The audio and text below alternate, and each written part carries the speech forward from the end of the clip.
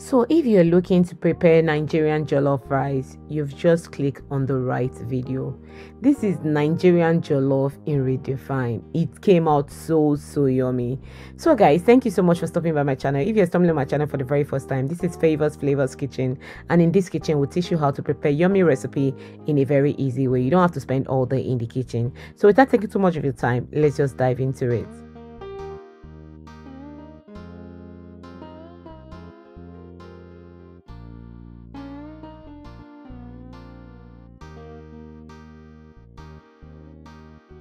So what I have in my pot, I have onions, paprika, which is teteche, and I have ginger, garlic, scotch bonnet, and then I just added the chopped tomato into the pot. So I'm going to steam it.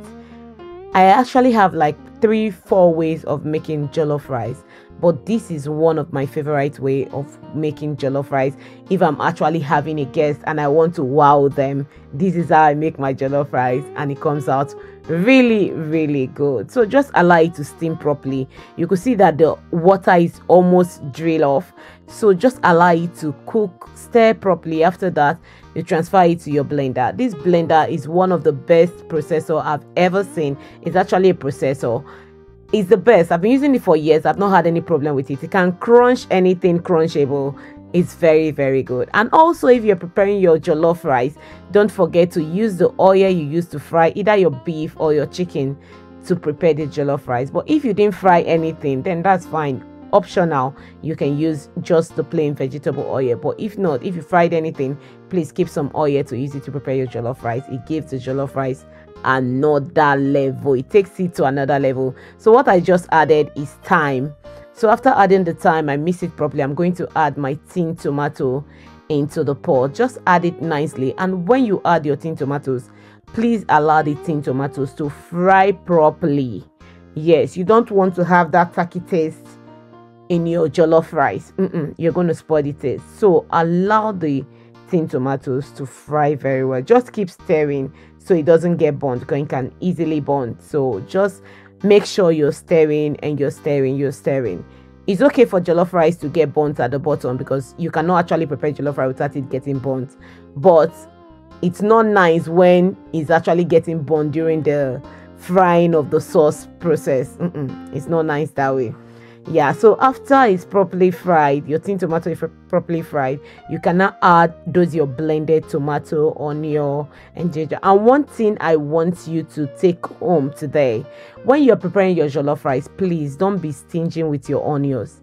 A lot of onions will change the game for you to take your jollof rice level to another level. If you're hearing of this for the first time, please leave a comment in the comment section below. So I just show you how you can sieve your beef stock. So that's the chicken stock, the chicken I steamed to like prepare that I fried. So that's how you sieve it. Just use a siever and sieve it so you don't have all those crumbs, all those onions and those other stuff in the stock in your rice. It will not look nice at all. So that's the reason why you sieve it. All you need is just the juice from the stock. Yeah, so after adding it, just close it and allow it to simmer. When you see your oil floating on top, you will know that the sauce is actually ready. So just keep stirring. With jollof rice, when you're preparing jollof rice, during the sauce process, when you're prepping it, you have to stir. If not, it's going to get burnt. Just keep stirring. So what I'm putting is some thyme, and then I'm putting some nutmeg, and I'm putting some curry and all-purpose seasoning before I bite my tongue. And now I'm adding some Knor cube. Yeah, so that is all you actually need to make a very delicious Nigerian jollof rice. This came out so yummy, and I've just added salt right now, and I'm going to stir nicely. Just like I said, with your jollof rice, you will have to stir. Just stir so that your sauce doesn't get burnt while prepping it.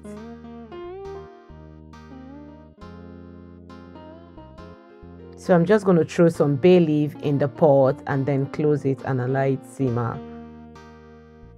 So when it has get to this stage, I will just add some boiled. I like adding boiled water instead of just cold water when I'm cooking, because it's easy for the for what you have in the fire to start cooking again, instead of like getting the temperature to what it was and then it started cooking.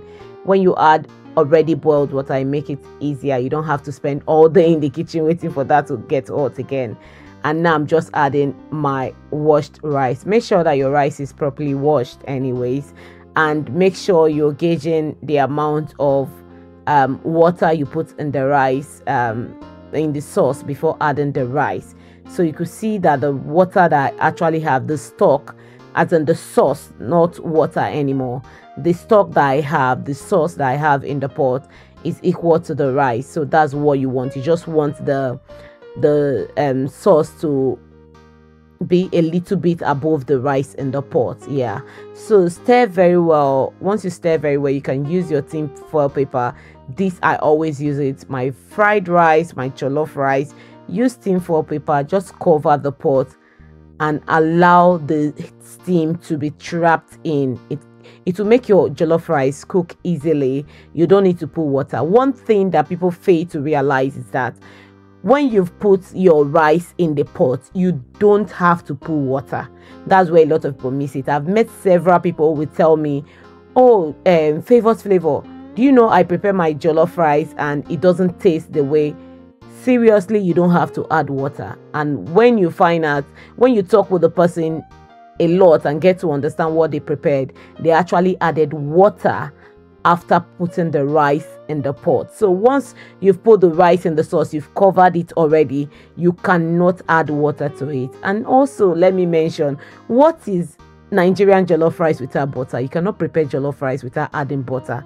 That's a game changer. So if you've been preparing your jollof rice and you've been ignoring the butter part of it, you're missing the real cocoa of the jollof rice. So that butter is very important.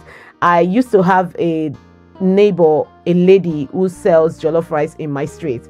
So when she's cooking, she sells the best jollof rice. When she's cooking, we normally go to her shop and sit there when she's cooking and everything. So when she finishes, she gives us the pot for us to eat. We eat the bottom. So she will just purposely leave some rice inside underneath the pot, that burnt area, that burnt part of the jollof rice. We eat it. It's so yummy. So from her, I really learned how to cook a lot of stuff. Her jollof rice was the best in my street. So just look at that jollof rice. Look at how it's looking. It looks like the real definition of Nigeria jollof rice. It came out so yummy.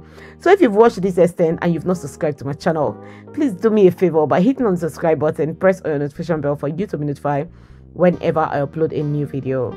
This came out really delicious. Let me know if you're going to try this recipe, and if you do, please don't hesitate to come back and drop a comment and say, Favors Flavor, you dey cook sha.